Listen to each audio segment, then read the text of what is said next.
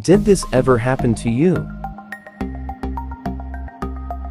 This is my wallet address.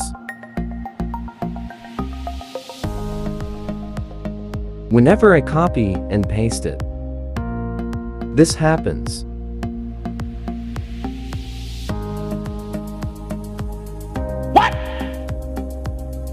What the fuck? You can see when I paste it, it gives a different wallet address. Now let's fix it. First, I recommend you download Clipboard Fusion software. It's very good at detecting and preventing programs that is manipulating the built-in Clipboard software for Windows.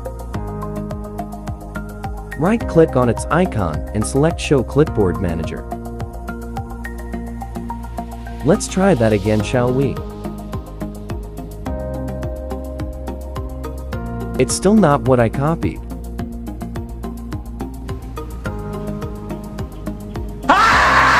Let's see the Clipboard Manager.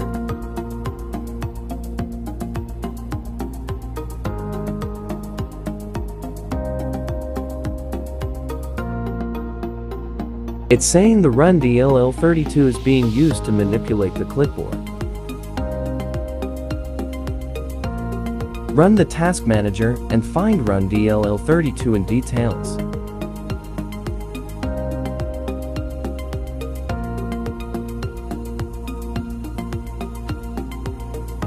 You can see that there is many types of Run DLL32 running. Try to right-click and then end the task one at a time and see if it stopped the clipboard hijacking virus.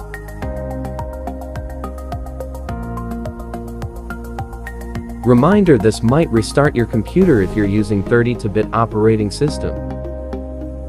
After that, check if it worked.